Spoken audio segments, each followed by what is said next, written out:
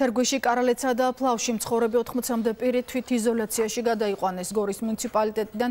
ლუგარის ლაბორატორიაში კორონავირუსზე გამოსაკვლევად 23 ადამიანის ნიმუში გადაიგზავნა. მათ იმ პირებთან ჰქონდათ კონტაქტი, რომლებსაც COVID-19 ჰოსპიტალში ინფიცირებული მედისგან გადაედოთ. ჩაიკეტება თუ არა სოფლები, შიდა ქართლის გუბერნატორის განცხადებით ამ გადაწყვეტილებას რისკების შესწავლის შემდეგ მიიღებენ. 80 ადამიანი თვითიზოლაციის რეჟიმში გადაყვანილი.